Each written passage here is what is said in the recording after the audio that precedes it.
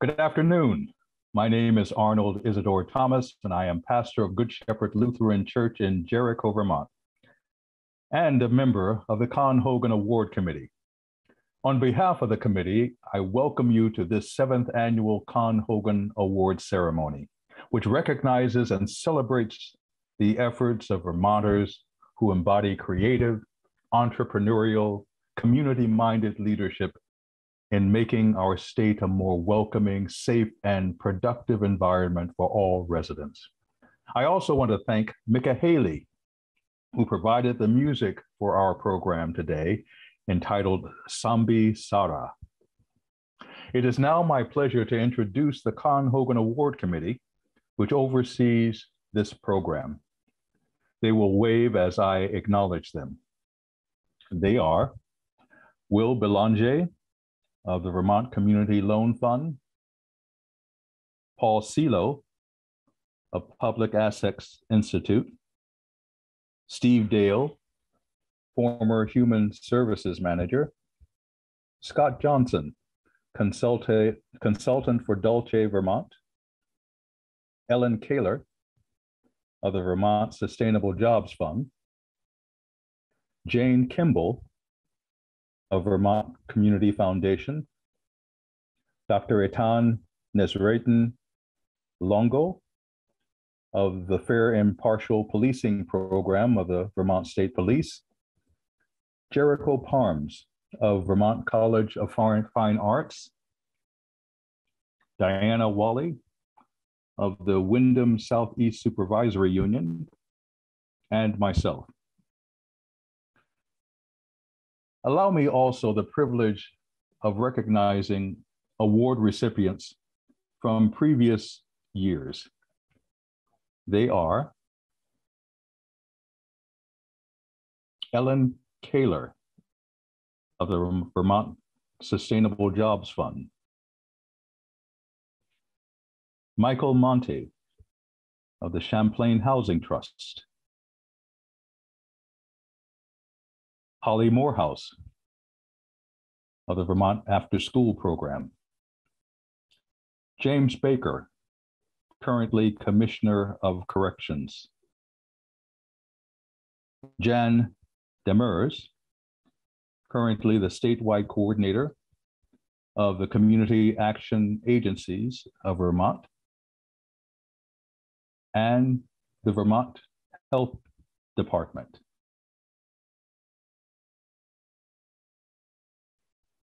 Con Hogan was an important leader and guiding light in Vermont, who sadly passed away in August of 2018.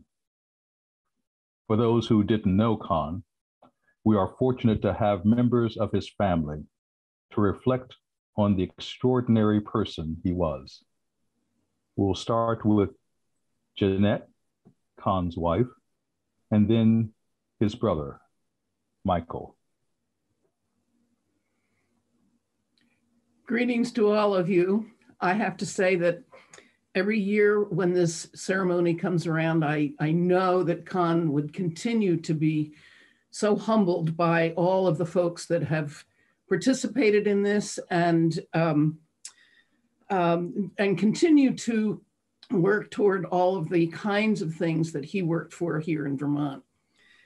I especially want to thank all of the committee members, and especially now that you've had that introduction, these are all pretty high-powered people throughout the state, all over the state, really.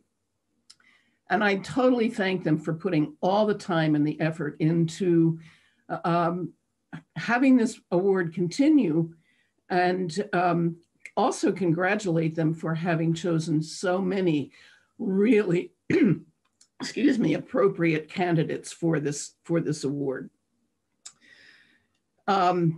This year, as I read about Lydia's farm and then heard her speak at our Zoom luncheon that we had a few weeks ago, I recognized that there were several other, probably more personal reasons than the actual work ethic and all the wonderful things she has done in her career an amazing career.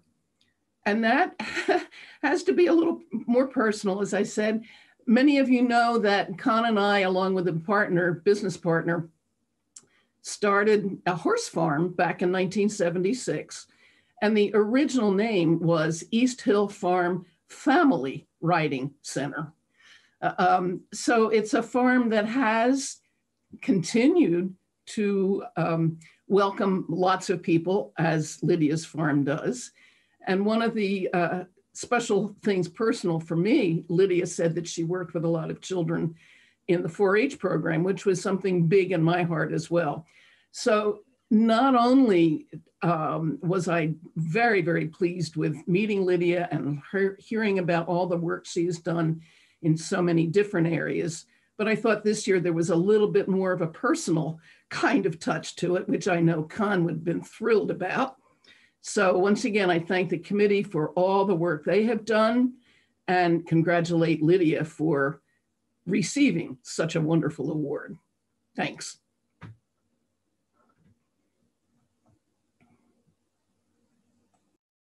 Thank you, Jeanette. Michael, would you wish to share some words?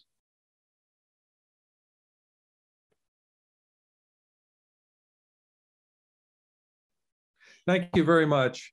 This is really an honor to be able to speak today briefly regarding my brother and this award. I do really want to thank the foundation for inviting me and giving us this wonderful opportunity. I want to offer my congratulations to Dr. Clemmons as this year's recipient of the Con Hogan Award. When I was asked to speak, I began to do some research and reading about her background and her accomplishments and contributions to the Vermont community, and in particular about the Clemmons Family Farm and its history. It's very, very impressive and a real asset for the state of Vermont and its people.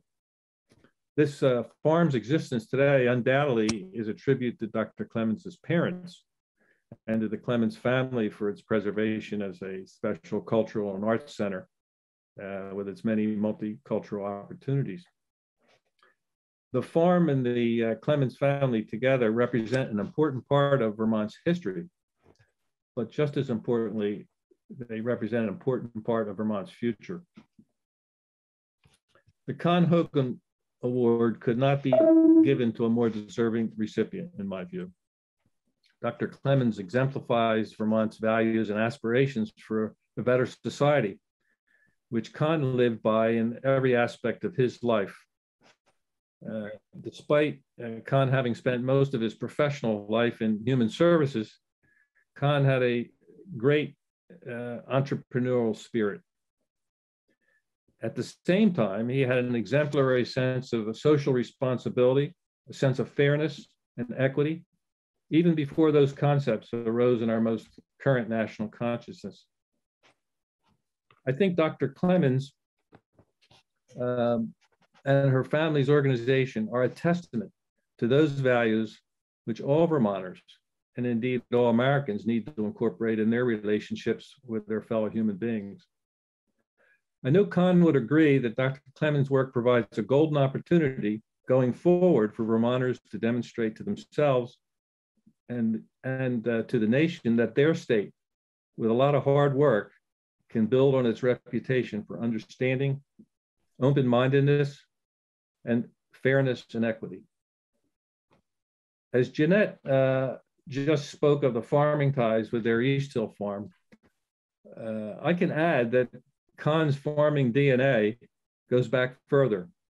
It actually goes back to his grandparents, who had a farm which was located only a few miles from where we grew up.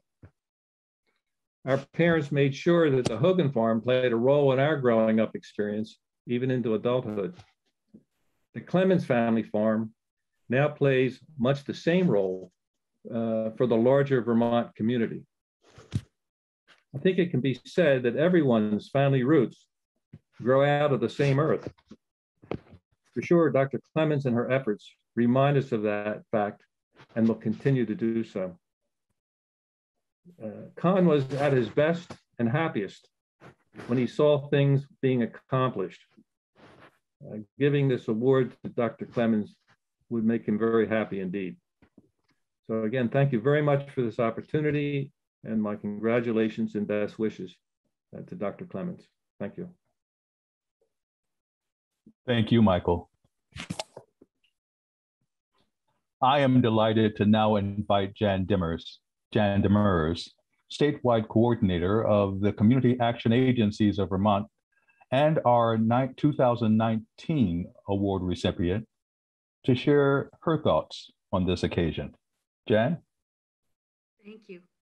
Con Hogan, in the preface of his book, Met Along the Way, said, "It was this constant exposure to people across Vermont, all beliefs, backgrounds, and political persuasions that shaped my overall view of admiration and appreciation of the people where we live.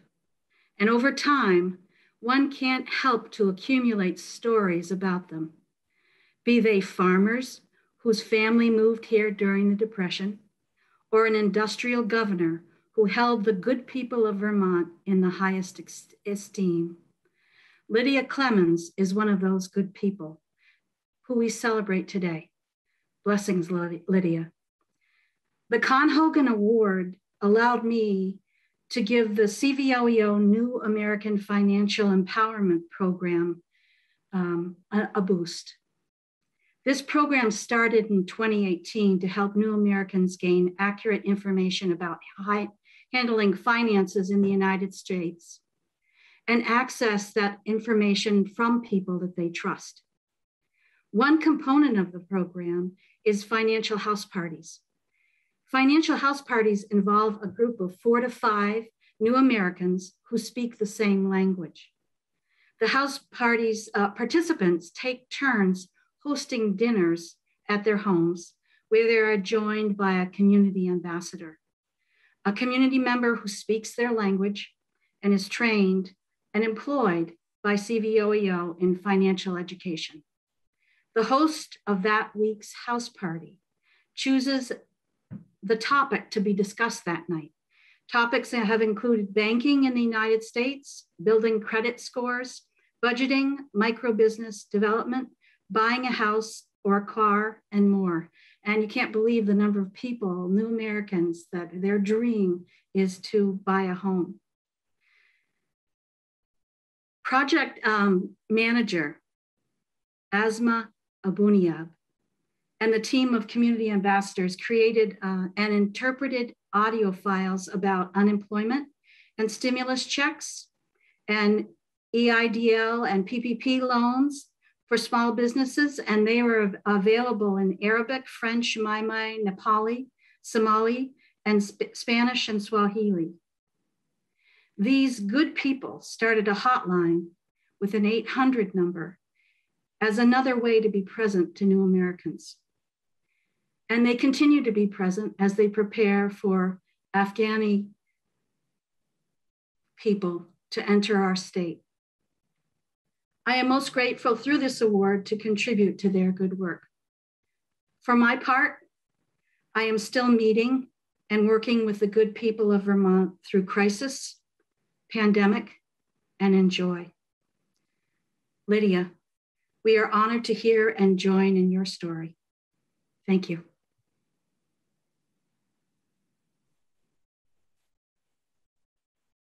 Thank you so much, Jan.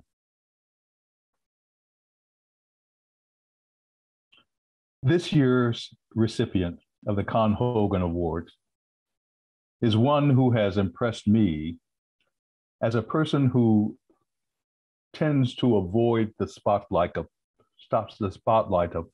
publicity, preferring instead to motivate and mentor others from her wealth of learning and experience. Dr. Lydia Clemmons, a medical anthropologist working extensively for UNICEF and the World Health Organization, has inspired and emboldened others because she herself was inspired and emboldened by the dream of her father and mother to develop their farm in ways that promote farming and agriculture for Black people and other people of color, as well as to promote a cultural center for diverse artistic and educational expressions of African Americans. My fellow Vermonters, it is my immense privilege to introduce to you my friend and my source of much inspiration, the Executive Director and President of the Clemmons Family Farm, Dr. Lydia Clemmons.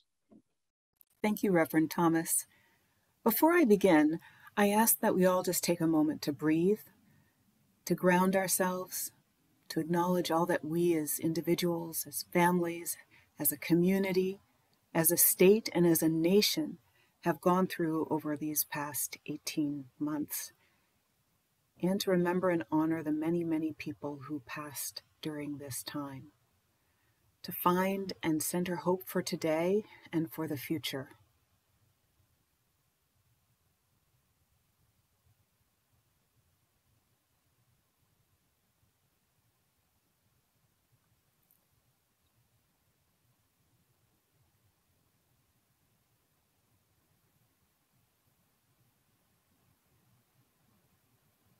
Thank you.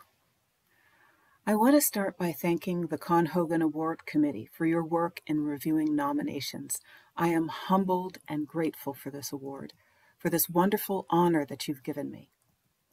I wish I had had the opportunity to know and work with Con Hogan. Ever since the public announcement of the 2021 Con Hogan Award was made, many friends and collaborators around the state have reached out to me to tell me about Con, what an inspiration he was, how very loved he was, how much impact he had on their lives and their work. Of course, learning this has made me feel even more humble to receive such an honor. In receiving this award, I must acknowledge the work of so many Black women in Vermont who are my inspiration every single day in leadership, community building, and mobilizing for good. I want to say their names out loud, the names of these brilliant Black women. Mrs. Lydia Clemmons Sr., my mom, for her grace, endurance, innovation, and brilliance. Leslie McCrory Wells, who probably most of you don't know I actually grew up with here in Charlotte. Throughout our childhood, we grew up and played right here on this farm. We attended school together, and she was one of my role models. I would look to her for cues on how to be, how to act, how to manage being one of the only Black students in our school. She was a wonderful role model in the 1960s and 70s for me, and she's still an amazing role model for me today. Kaya Morris, Tabitha Pohl Moore, and Mia Schultz for their courage, their strength, their ability to consistently speak truth to power, and to so many others, including Amber Arnold, Omega Jade, Lydia Diamond, Kia Ray Hanron, Ama Sika, Rosalind Whitaker Heck, Emily Bernard, Christine Longmore Hughes, Olivia Pena, Natanya Vanderlaan, Jennifer Herrera Condry, Harmony Edisomwan, Irene Webster, and Ruth Machoma for their creativity and their ability to continuously dare to be different, to dare to be successful, to dare to shine as Black women in Vermont. I'm speaking to you virtually through cyberspace, and I'm imagining all of these phenomenal Black Vermont women standing near me. I owe a lot to them, and I thank them. So my talk today is in two parts. The first part is going to share a bit about me, my life, because I know that most of you probably don't know that much about me. As Reverend Thomas noted in his opening comments, I generally prefer to stay behind the scenes in the work that I do. And I have never, ever in my entire life enjoyed being in front of a camera. The second part of my talk is going to focus more on the work I'm doing right now to carry out my parents' legacy and their dreams for this farm, for our people and for our community. My parents moved from Cleveland, Ohio to Charlotte, Vermont in 1962, and they bought an old farm in Charlotte for $35,000, an astronomical amount of money for a young African-American couple just starting their careers as a doctor and as a nurse. Buying a farm in Vermont was a bold move for my parents. The farm buildings were about 160 years old at the time, and they were in disrepair. And the 148-acre property represented a massive amount of work. So why would a young doctor and nurse want to buy and invest in this farm? Is that they wanted their children, Black children, to have a sense of place, a sense of belonging in a very white Vermont. My 4 siblings and I grew up as farmers, as scholars, as artists, and as the children of a couple who worked in the healthcare system. During my childhood, agriculture, art, science, and my identity as an African American were seamlessly woven together through my life on the farm. I drove a tractor.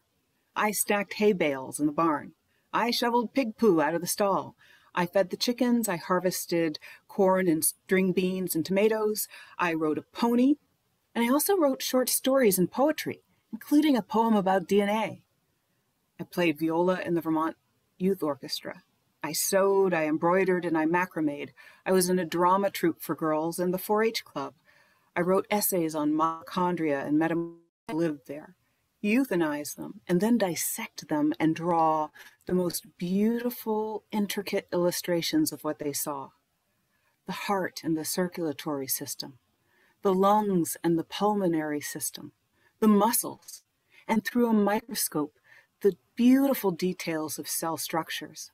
All of this beautifully, beautifully drawn on the lined paper of those black and white science notebooks that students still use to this day in their chemistry, bio, and lab classes. My father's drawing skills were a regular part of his own work as a pediatric pathologist, studying tissue samples in his laboratory at the University of Vermont Medical Center. He also used his drawing skills to help all 5 kids create beautiful linoleum block prints. Farm, art, science were also integrated into African American history and identity on our farm. My parents taught us 5 kids about the history and cultures of our people because we weren't learning about these things in school. So weekends after chores included reading really cool comic books that detailed the lives of Frederick Douglass or Harriet Tubman, or life in Africa before Black people were enslaved and brought to this country in chains. My parents also made a point to invite every Black person they met to come visit the farm and spend time with our family and our neighbors. Black artists and scholars were frequently at the farm. And one very important imprinting moment for me was when a group of Black medical students from Africa who were attending UVM spent the weekend at the farm. I had never in my young life, and I was probably about 7 or 8 years old at the time, seen Black people in their 20s before. Everyone I knew who was Black was in our family or extended family. They were either kids my age or adults who were my parents' age, no young adults. Their confidence, their poise, their carefree natures, the way they walked and they talked and they laughed on the farm with their afros and their bell-bottoms. They were beautiful, they were confident, and they made me realize that I could be like them one day. It was powerful and it was magical to see an older version of my 7 or 8 year old self, me, the way I could be maybe in my 20s. Wow. So there was never any question that the Clemmons children would attend college. My parents took out a second mortgage on this farm to help pay our tuitions. And the money that came in from selling the hay that we grew also helped cover the costs of college. When I was in high school, there was no internet or cell phone technology to help students research colleges. I don't remember having any support from a guidance counselor back then to help me figure all of that out. What I do remember were massive books in the school library that listed in alphabetical order every single college planning. Was sitting at the kitchen table one day with a map of the United States and asking my parents, so what universities do you know in California? California. You see, I wanted to get as far away from the farm and my life in Charlotte as I possibly could. Like many young people at that stage of life, I wanted to be independent and to define myself. And so off I went to California, to Stanford University. And at the time I applied, I had no idea of Stanford's reputation or what a big deal it was to be not only admitted to Stanford, but admitted with a scholarship. All I knew was that Stanford was in California. And so I entered as a pre-med student with dreams of becoming a doctor like my father. But as I went through the 4 years of pre-medical studies, I realized that medicine really wasn't for me. I wanted something different. And so, to the high concern of my entire family, I joined the Peace Corps after college and went to Zaire, what is now called the Democratic Republic of Congo. And it was there, as a public health volunteer, in the equatorial rainforests of the Congo, that I discovered my love for public health, for art, and for culture.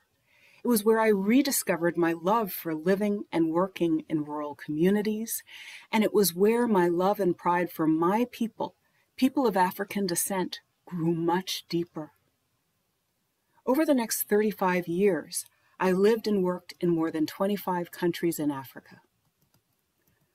25, and I became fluent in French and Lingala, and I picked up a bit of Swahili and Bambara too.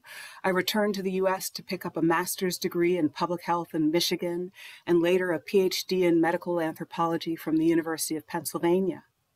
And then I managed programs whose annual budgets could be as large as $25, $30, $40 million a year as I worked in various countries in Africa. I think that all of this, my childhood in Vermont, my career in Africa, all of this was designed to prepare me for the work that I'm doing now. 8 years ago, my parents asked me to come back to Vermont to participate in family discussions about the future of their farm. None of the family members were farming anymore. The farm was being free leased to local farmers. In other words, local farmers were farming the land without paying anything to my parents. My parents didn't want to lose the farm. And throughout my childhood, they had made hard decisions to hang on to the land in spite of increasing financial pressures, increasing property taxes, other types of pressures, to sell all or some of it. But they never did. They never sold a single acre because they knew how rare it is for Black people to own property like this, because they wanted to make sure that this beautiful property stayed in the family, stayed in the hands of our people, Black people. So what to do? So now that I've shared some background about me, I want to talk about the work I'm doing now as president of Clemmons Family Farm, a 501c3 nonprofit organization. This work is, of course, inspired by the vision and efforts of my parents over the past 60 years. This work is, in fact, part of my parents' legacy. So I'm going to share some slides with you right now and show you a bit more about the farm. I'm going to tell you about how Clemmons Family Farm is mobilizing the power of arts, culture, and place for social change. So 8 years ago, when I came back to start the conversation with my parents about how do we preserve this farm, should we preserve this farm, what should we do with this farm, I started doing some research. And it was there that I found the statistics that I'm going to share with you right now and that are all over our website. In the early 1920s, when these beautiful people, these are my parents, were infants, African Americans nationwide owned or controlled roughly 44 million acres. Today, African Americans own a combined total of just 3.5 million acres. That's less than half of 1% of all farms in the nation, 0.4% of all farms in the United States, owned by Black people. To show some graphics, again, here's the big piece of the farmland pie of the United States. In 1920, that green slice there is what African Americans owned, about 44 million out of approximately 950 million acres. And according to the 2012 agriculture census, that slice has gone down to a sliver, 3.5 million acres. And when you compare Black land ownership to white land ownership, while Black farmers and Black landowners lost 93% of their land assets over the past century, white farmers and white landowners lost 3%. Hence, the mission of our farm is a three-part mission focused on carrying on my parents' bold legacy of investing in beautiful farmland and using that farmland as a space to promote African American history, art, and culture, and to build a community. This three-part mission is preserving the farm itself, empowering a growing network of Vermont's Black artists and culture bearers, and building a loving multicultural community around African American heritage. And again, those are my wonderful parents on the day of their wedding in 1952. Let me talk a bit more about our first part of our mission, preserve. As I had mentioned before, the farm has many historic buildings on the property. You're looking at an old blacksmith shop that was originally built in the late 1700s and restored by my dad with his own hands to become the site for the first African art mail order import business in the country, Authentica African Art Imports, founded by my mother and run out of that old blacksmith shop. And you can see my mom in the 1980s, very chic in her midi skirt with one of her imported Kenya bags, sisal bags. Another building here is the beautiful barn house, which is currently our main cultural hub. And the math on the farm is the 1 + 1 + 1, taking two old barns and putting them together into this beautiful building today where we celebrate African American art, history, culture, and community through engagements led by Vermont's Black artists. Another barn on the property, a historic barn, late 1700s, is the old dairy barn. We call it the Big Barn, which is on your left. And you'll be wondering, why is this beautiful modern building on the right juxtaposed against this old historic building? This building on the right is the Smithsonian National Museum of African American History and Culture. And the architect who designed that building, she was one of 3 lead architects, is this woman in the center, Zena Howard, who is standing, in fact, on the lower level of our historic Big Barn. And she and a group of 40 Black artists and Vermont architects gathered together a few years ago to start the visioning process for the future of the Big Barn as a visual and performing arts center, again, celebrating African American and African diaspora visual and performing arts. During her 3-day stay on the farm, Zena Howard also took the time to mentor some of the young girls in the community about architecture. And it was just, one of those many joyous opportunities that this farm offers to Vermont by attracting high-profile Black scholars and artists to the farm who are wanting to do their part to try to support this farm and the work that we're doing. A photo of some of the phenomenal contractors who helped us restore the fieldstone wall in that same Big Barn. These are the historic fieldstones, and this is the lower level of the visual arts studio and gallery space in the Big Barn. And this is the outside of the Big Barn, still going through a slowly but surely upgrading and renovation process. You'll see there the newly poured cement floor, funded in part by Vermont Arts Council. Also, an important part of our preservation work is, of course, agriculture and farming, making great use of these prime agricultural soils that exist on the farm, investing in hoop houses for culinary heritage, gardens, celebrating, again, African diaspora culinary heritage. And these hoop house gardens will be, of course, managed by our culinary artists who are part of our artist network.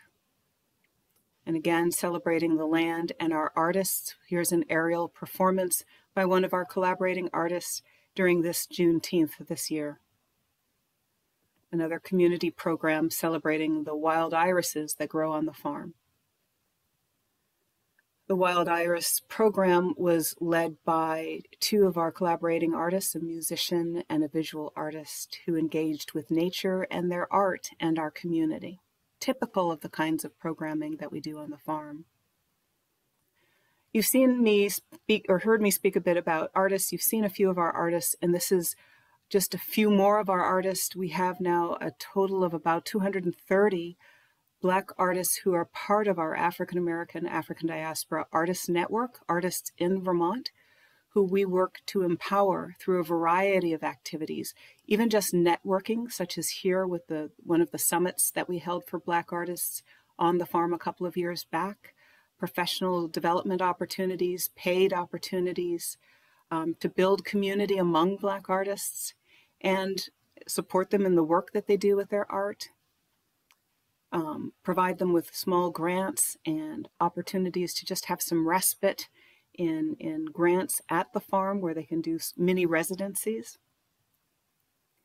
Offering them, again, paid opportunities to engage with the local community members, parents and children in this case, who are taking a fantastic drumming lesson from one of our collaborating artists who is a member of our network. Artist Kia-Ray Hanron leading an arts and social justice session with some student leaders who visited from another town and came to the farm for the day. Another collaborating artist, Chantalee Gander, leading a culinary heritage program with grade school kids who are learning how to cook pies, traditional African-American pies, and learning about the history and culture behind those pies. Another collaborating artist in a kindergarten class in Williston, leading a hip-hop and step dancing session and learning about the history behind step dancing and hip-hop. Visual arts class with a Haitian collaborating artist who lives in Burlington now. He is a Vermonter, working with kindergartners on Haitian culture, Haitian language, patois and French, and painting. The third part of our mission is build community building. And again, working with our Vermont Black artists to lead engagements that foster social cohesion, understanding, dialogue across differences of race and culture in a very warm and welcoming environment where we place art and culture at the center, break down people's anxieties and barriers, and actually start to co-create and dialogue together in group settings such as this. Some more examples of the community building arts programs that we hold on the farm that are led again by Vermont's Black artists. All of the artists are well compensated for their work with us.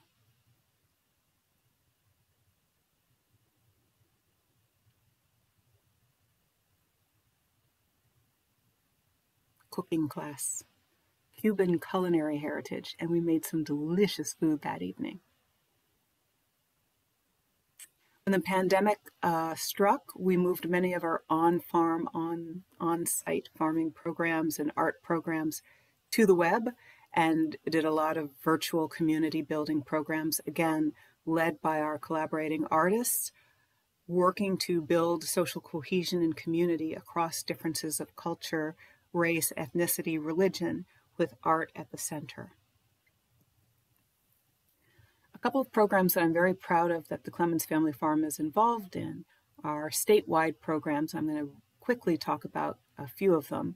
One is Windows to a Multicultural World, which is a K-12 remote learning program that we piloted earlier this year and that features history curriculum, lesson plans, discussion plans, and of course the cream on top is the artist engagements, where our trained teaching artists help bring history alive and also use art and creativity as a way for students to process information, including hard history, and also as a way for them to express their emotions and their thoughts creatively using any variety of arts.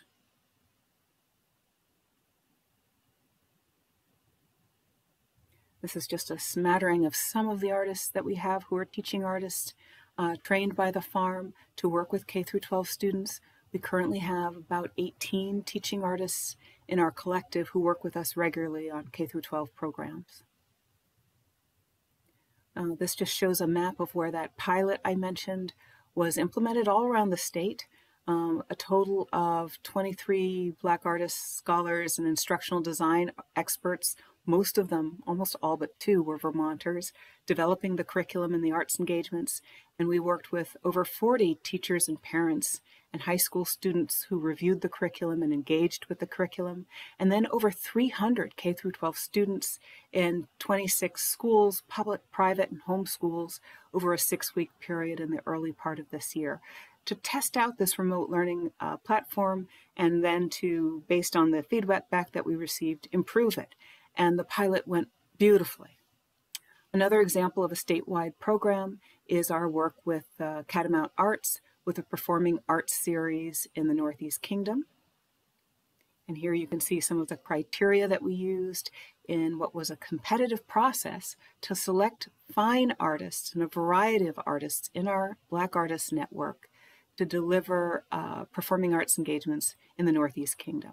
Due to the pandemic, we have held back the performing arts series until sometime next year.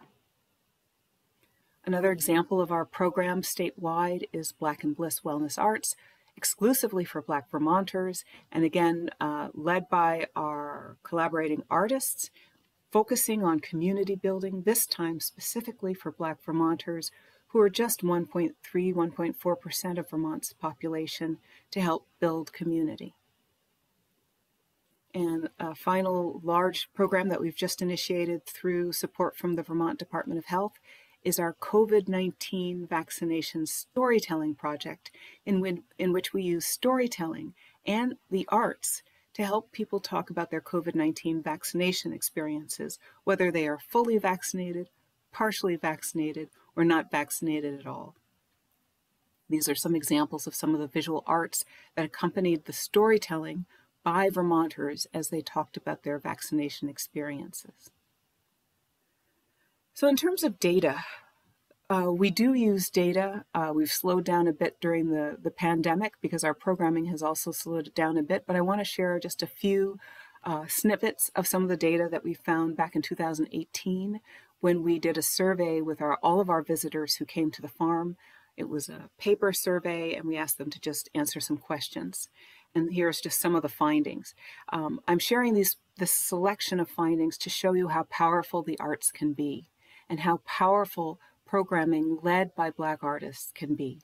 About 90% of visitors to the Clemmons Family Farm reported that as a result of their experience, they want to learn more about people of races and cultures different from their own, and they intend to learn more about African American or African history, art, and culture.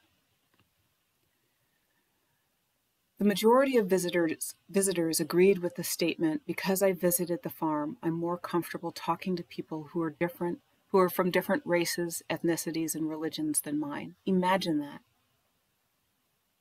Majority, 52%, agreed with that.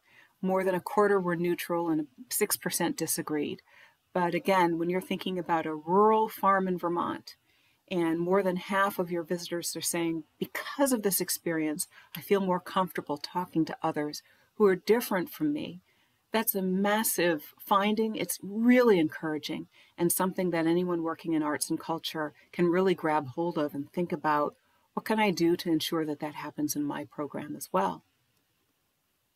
Nearly 2/3 of the visitors to the farm said that they connected with another Black African American person outside of their family.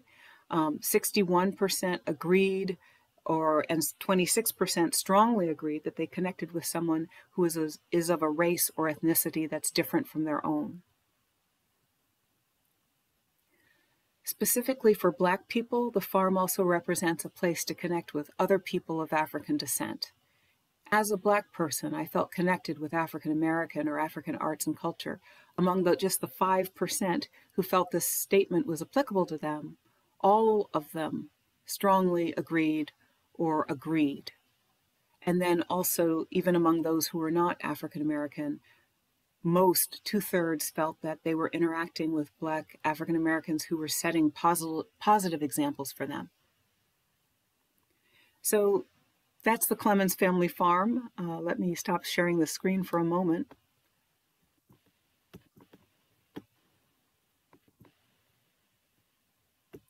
and just wrap up with a few words about what I've just shown you.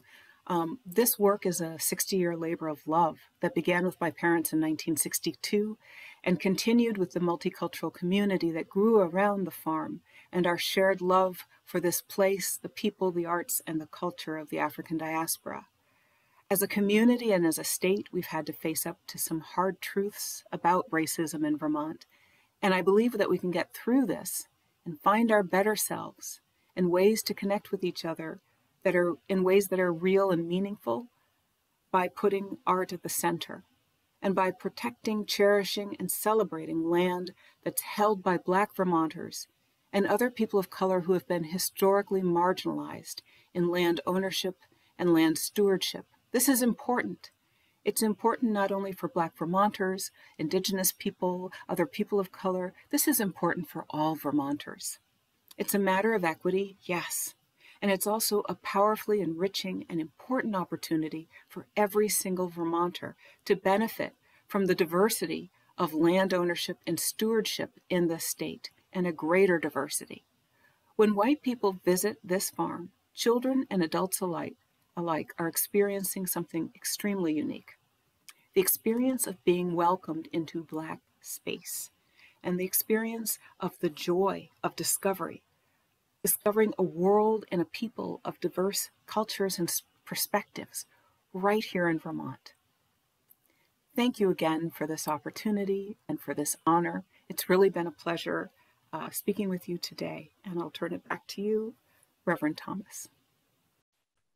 Thank you, Lydia, and thank you for sharing your thoughts, your experiences, and making us aware of the amazing resource and opportunities the Clemmons Family Farm provides the rest of the state.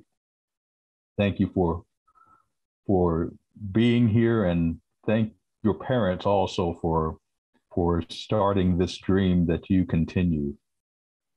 It is my hope that today's program will provide the incentive for you as Vermonters from every region of the state, from every racial and ethnic identity, to consider and discern and affirm the uniquely wonderful gifts you bring to enhance the life of your local community and this state.